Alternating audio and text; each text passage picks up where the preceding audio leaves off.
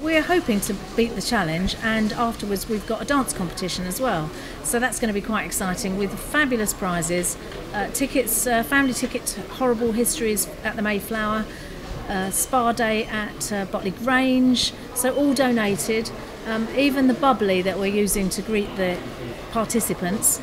It's 20 bottles from Haskins, about 24 from Titchfield Mill, Silk Bow Bookkeeping, Waitrose have all donated, so we haven't paid for any of the bubbly, which is super. David and I got married in 1974. We have 4 children. I lost him to cancer in 2011. So for me, this is a pretty special event for me and celebrating life.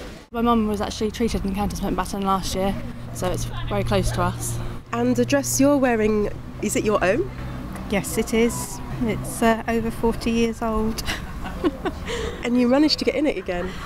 As long as I don't turn round, yes. Why do we dress up like a bride today, do you know?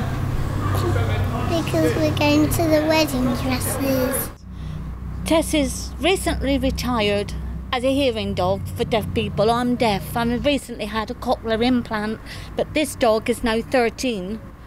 So she's recently retired, now waiting for a new one. So I thought, just to end this very special moment from Tess's life as a retired dog, it'd be nice to see him a little veil on. Part of the world record attempt involves people being in recognisable wedding dresses and also headgear, so tiaras or veils. And so we recognise that a number of people will turn up with dresses but without the headdress. There's 2 limos going to pick up our winners who made the most sponsorship.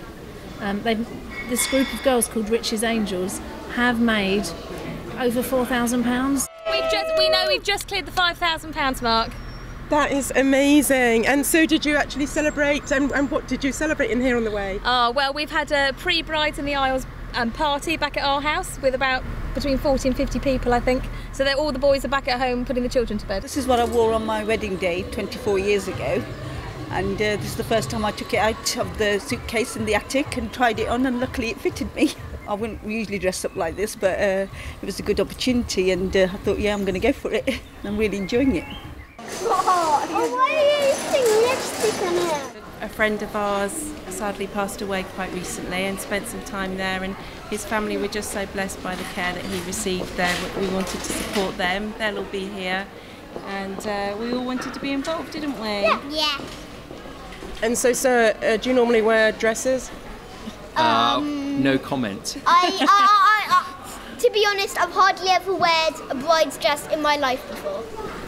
But you're quite enjoying it, aren't you? Yeah, not very much because it's really itchy. I'll only do it for lots of money. Oh my goodness, not only are you looking sexy, you are sounding sexy. Good girls. Well, we didn't make the actual record, but we've made, we had more than last year, and we've made at least £6,000 so far, waiting for other sponsorships to come in. Looked like everyone had a great time, big party atmosphere, and the dance-off was won by our wonderful Asian bride, who was the most incredible dancer. But we certainly were nowhere near beating the record, which is why we ended up with our big dance-off.